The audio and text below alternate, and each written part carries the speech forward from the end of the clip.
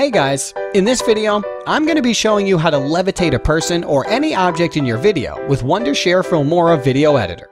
Making things float like magic in your video is much easier than you ever imagined.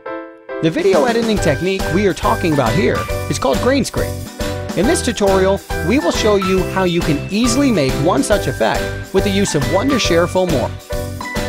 First, launch Filmora and enter full feature mode. Import two videos to the media library in Filmora. Drag the second video clip, or the one without the actor, to the video track on the timeline, and then drag the background video to the PIP track.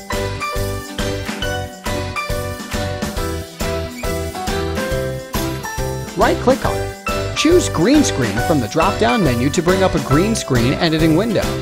Check Make Parts of this video transparent.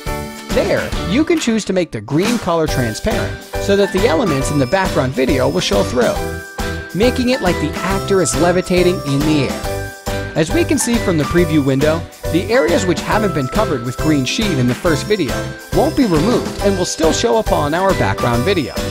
If you don't need that part, simply click to enter the Mask tab here. Choose a square mask to apply, and then adjust the width and height to remove unnecessary parts, so that your background video could completely show through, while still keeping the actor part perfectly being superimposed onto the background clip. There you go.